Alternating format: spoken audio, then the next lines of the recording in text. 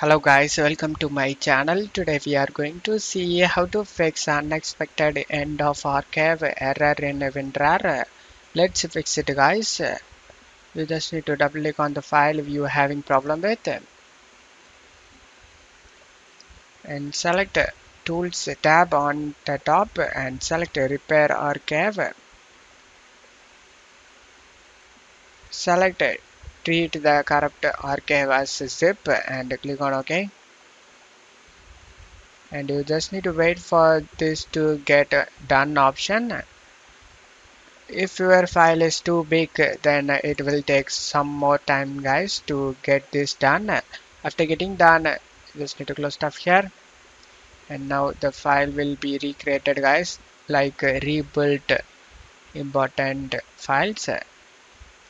Now you can extract this file without having any problem. Extract here. And that's it for today's video guys. Give me a like and subscribe. Thank you.